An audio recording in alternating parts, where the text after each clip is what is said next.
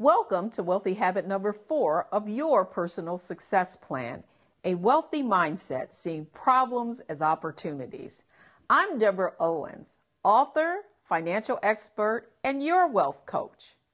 Wealthy people understand that problems are opportunities. When you can come up with solutions to problems, that's your opportunity. That's when you make yourself more valuable to others, particularly in the workplace. When you make it a habit to solve problems, you are given more responsibility and earn more money. Wealthy people do the opposite of most people.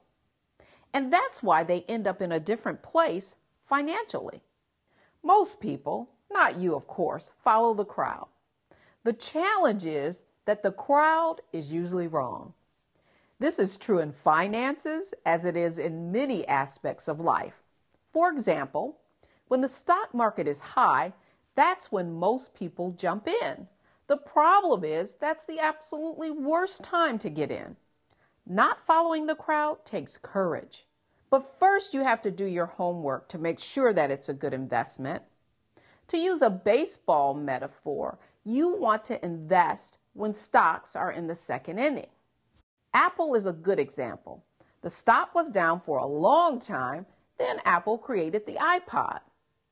Let's just say it would have been a good thing if you had invested in Apple's second inning. You need to understand a company's financials. A company manages their finances the same way you do.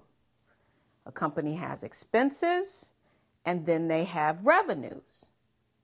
They have to make sure that there's a profit or something left over.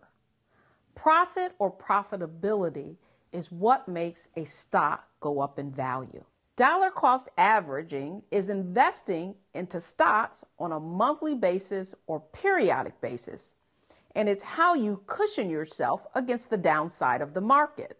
Over the long term, people with a wealthy mindset buy stocks at different prices, and over time, they will own more and more.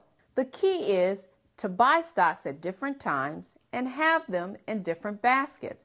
That's called having a wealthy mindset. I'm Deborah Owens, author, financial expert, and your wealth coach.